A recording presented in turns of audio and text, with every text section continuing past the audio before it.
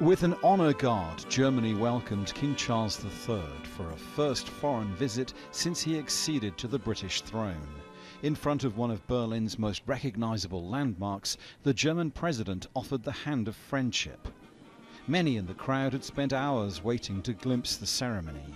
Because beneath these Berliners' bonhomie there is a bond. The King's late mother Elizabeth was very popular in Germany, and many expressed their sadness at her passing last year. Some people believe Germans now feel an affinity with Charles and the things he holds dear. The causes that are close to his heart, like the environment, they very much resonate with the German people as well, perhaps even more than they would have with the British people in the past. But of course we've all now moved a little bit further along and now his views are very much mainstream. Although the visit extends over 3 days and takes in trips to a centre for Ukrainian refugees and a joint German-British military project, Wednesday's events have centred on the two heads of state. The German president believes that the UK and EU now have the opportunity for a rapprochement. This visit, your first ever trip abroad, Your Majesty, as the new king, is a great personal gesture and also an important sign for UK-German relations, I believe.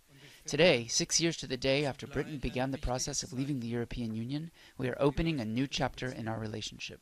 Day one of the visit has closed with a banquet in honour of the King and Queen.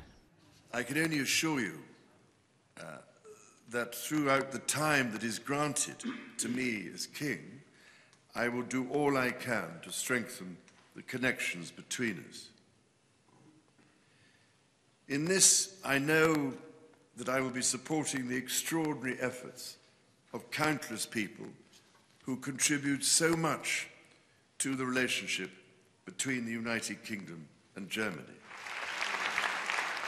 It is now more than 100 years since the Germans abandoned their own monarchy, and yet it seems they still retain a fascination and depth of feeling for the British one.